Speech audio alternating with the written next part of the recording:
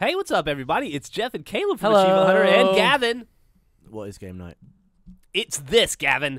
It's Halo Reach, and it's something called Pluto Escapes on Mickey's Playpen. And you were just explaining to me in very clear terms, Caleb, that this game is...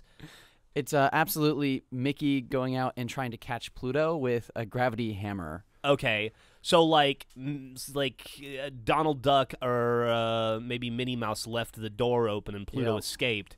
And since Halo doesn't have a leash or like a dog treat, you just smack him in the head with a fucking gravity hammer. Yeah, that's pretty much how it goes. This is a very violent version of Mickey. And Mickey is the elite, I guess? Mickey is the infected, not the elite. That's just a random Pluto. That's a Pluto on steroids. Okay, so all the elites are Plutos. Or everyone is just a Pluto, and then there's one infected running around with a gravity hammer. I know, it's super confusing, but you're just essentially in this giant box, like obstacle course maze, running for your life because I guess Mickey's an abusive owner.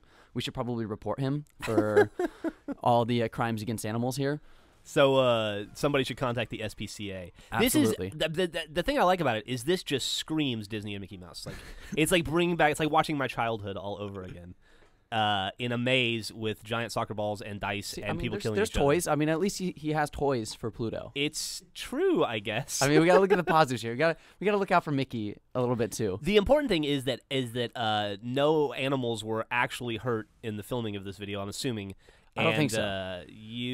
And everybody had fun. Yeah, it's actually surprisingly fun. It's a simple map, but it's surprisingly fun to run around and just kind of get surprised as Mickey pops around the corner and just levels you with his hammer. Yeah, you didn't do so hot, buddy. No, I did not. Yeah. I always fail.